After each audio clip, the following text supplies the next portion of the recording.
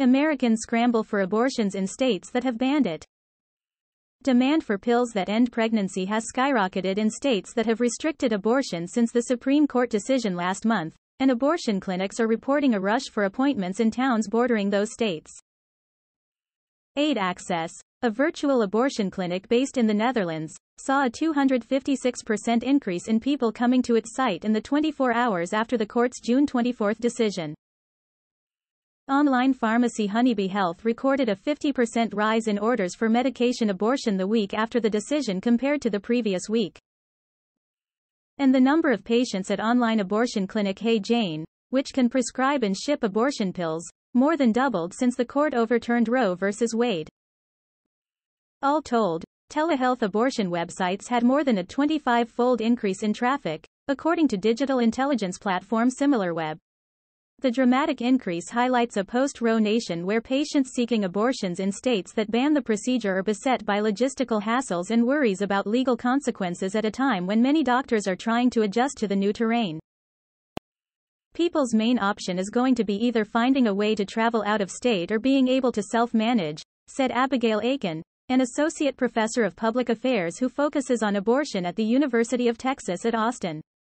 The discrepancy that we already lived with, in terms of access to abortion and in particular medication abortion being so zip code dependent, is really just getting more and more stark.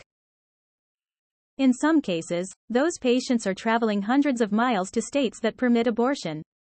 They are setting up forwarding addresses to receive abortion medications, or finding mobile clinics staffed with traveling doctors. We have people just going right over the border into New Mexico from Texas and parking there for their virtual visit and waiting for the medication to be mailed to them, said Amy Hagstrom Miller, founder of Whole Women's Health, which is in the process of shutting down its Texas abortion clinics, where abortion is now banned, and setting up one in a New Mexico border city. Demand shift. The Supreme Court decision is spurring big changes for the healthcare workforce, with abortion providers in restrictive states losing work while those in states with liberal laws are scrambling, relocating health centers or setting up mobile clinics to meet demand. In the short run, the legal flux means some people will not be able to get abortions.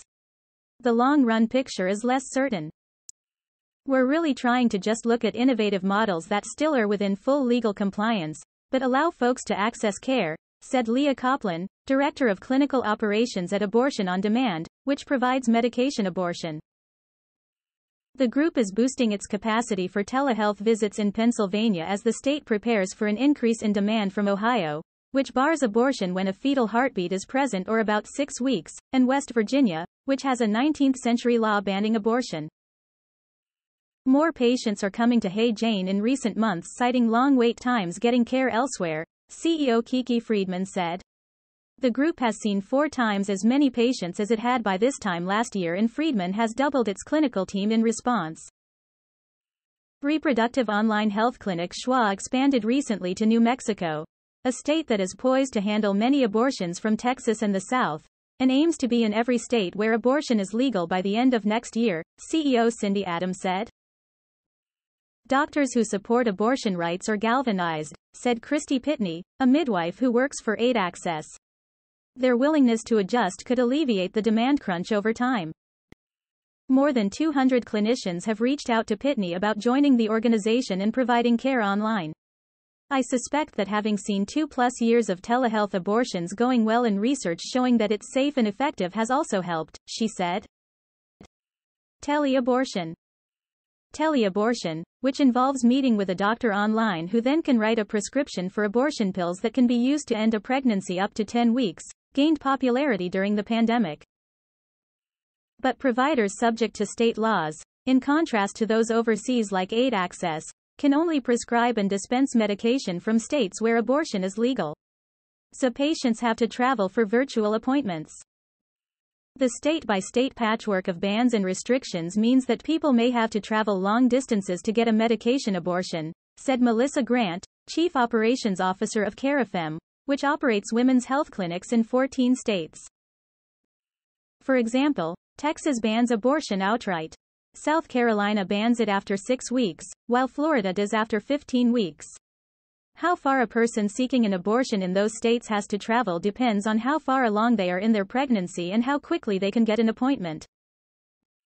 When you're living in the Deep South or in the middle of the Midwest and everybody around you is also restricted, it means you're driving further and further, said Grant.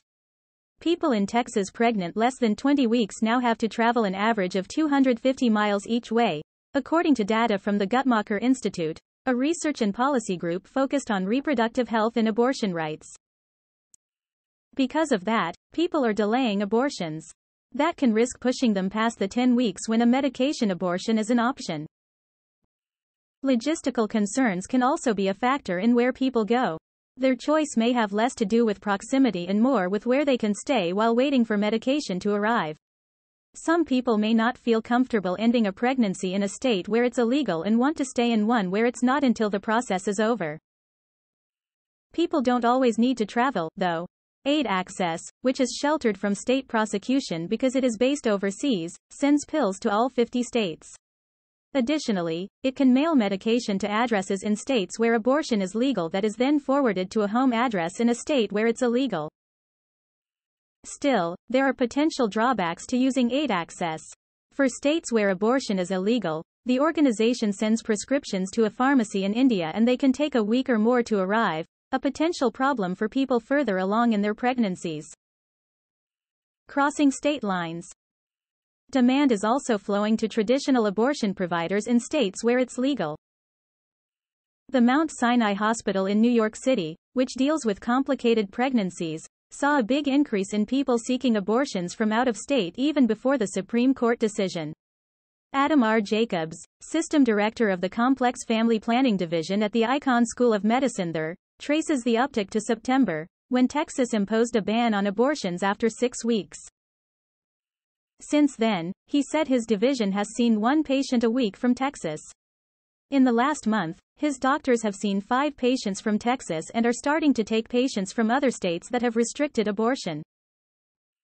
What we were finding is a lot of patients were coming to New York because they had a family member who lived in the area, with whom they could stay, he said. That's cost taken off the table. UCLA's Center on Reproductive Health, Law, and Policy estimates that between 8,000 and 16,100 people will travel to California each year for an abortion with Roe overturned. To help provide more in-person care, some telehealth providers are offering mobile surgical clinics in states where abortion is likely to stay legal, near a border with a restrictive state. Just the Pill, a telemedicine abortion group, is sending mobile clinics to Pennsylvania, New Mexico, Illinois and Colorado, states that border regions which restrict abortion. The clinics in Colorado launched the week after Roe fell. Our mobile clinics can quickly adapt to the courts, state legislatures and the markets, going wherever the need is greatest, said Julia Mahan, the group's medical director, in a statement. We are undaunted.